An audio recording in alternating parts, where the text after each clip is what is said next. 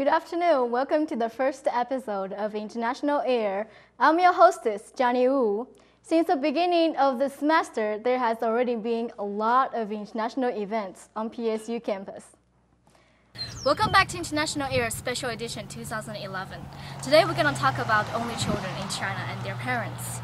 However, as more and more Chinese young adults are going abroad to study or moving to a distant city to work, what do their parents do in their spare time?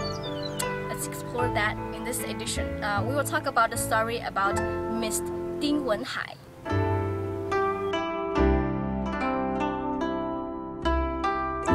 丁文海先生，1939年出生于古意如皋，毕业于南通师范，终身从事教育事业。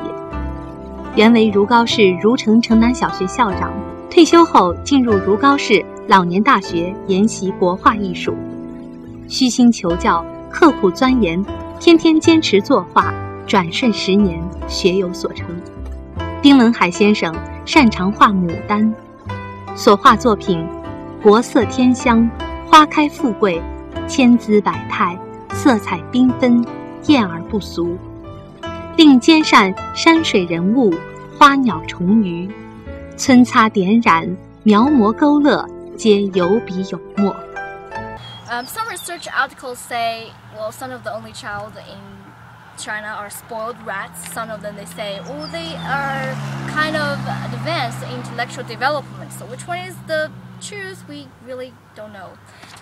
But Dr. Vanessa Fong from Harvard University, in her book Only Hope, she wrote, no matter what, only children in China tend to share a heavier responsibility to take care of both of their parents.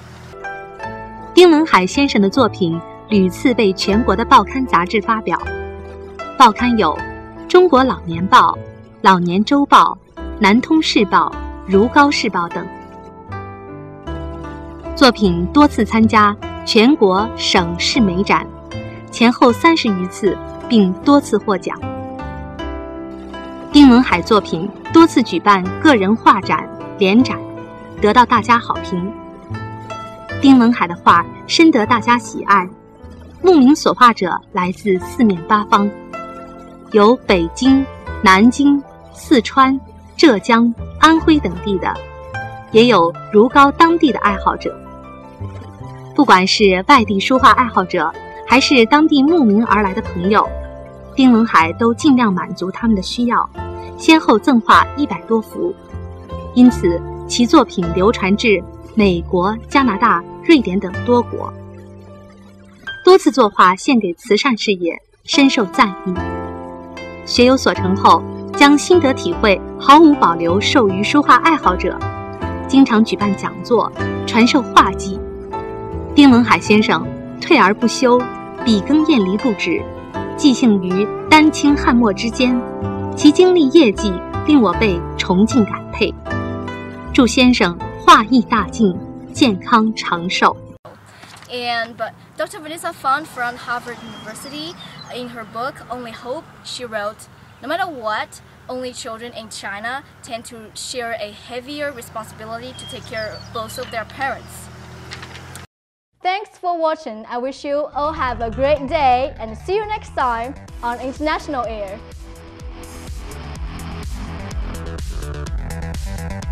Oh, yeah.